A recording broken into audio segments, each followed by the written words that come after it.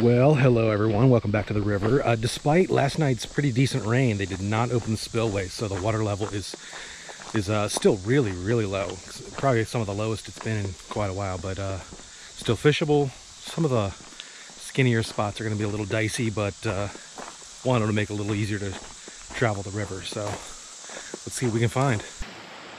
Well, he took a swipe, but he didn't commit.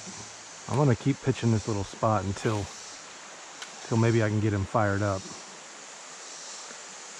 I want to drag it through the current so it looks like something that's tumbling down the current. Maybe he'll be more apt to attack it if it's looks like it's naturally coming downstream at him.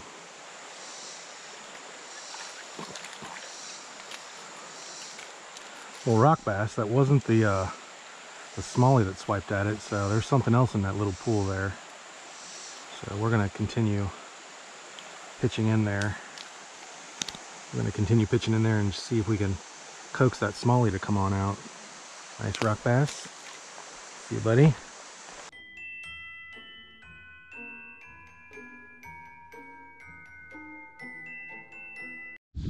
Whew.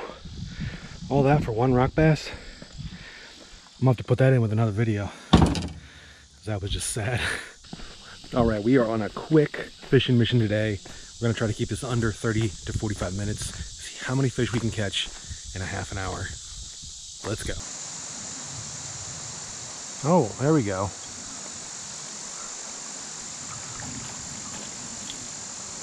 There's a little smallmouth.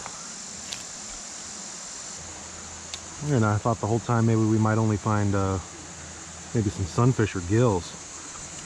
Nice.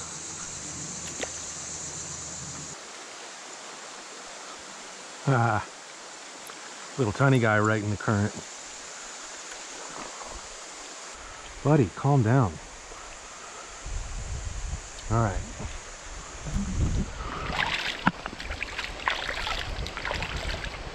All right, so the pattern I'm kind of seeing here is that they are in shallow water. So I'm gonna keep trying that and see if maybe that's the juice today. Oh, there we go.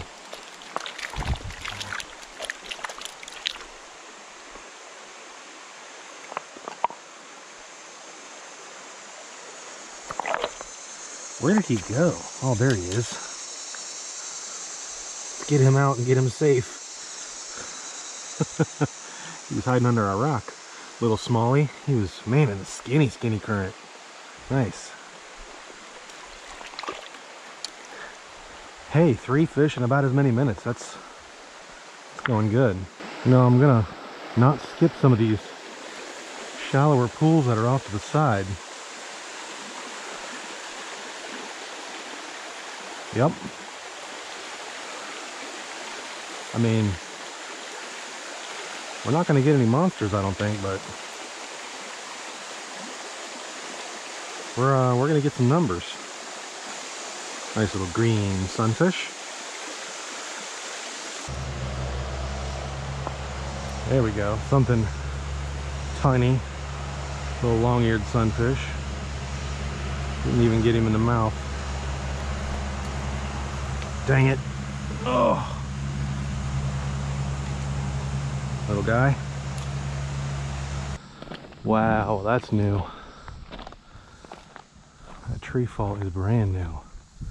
Dang. It's gonna make for some interesting fishing.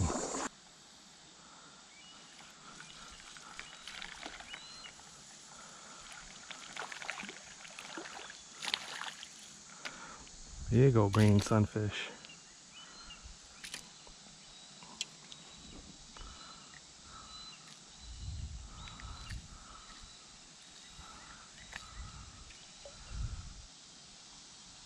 Nice. Oh.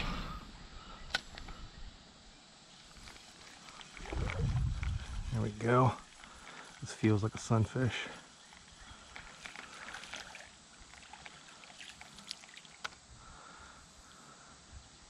Man, that is a big long ear. That is a big long ear. Look at him, he is bright too. All right.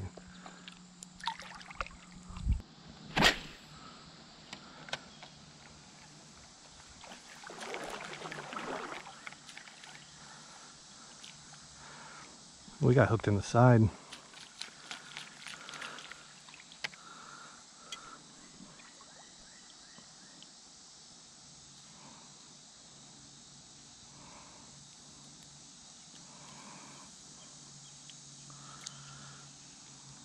Nice. All right, see if we can't get a smallmouth up in there.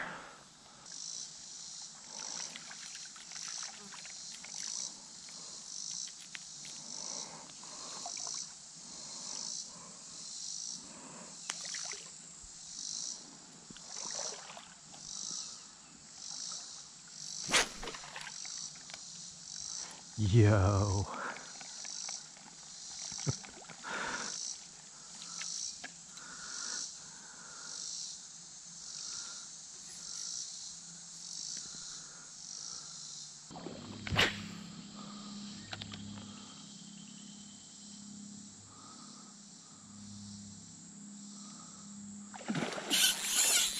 Holy sh... No f***ing way.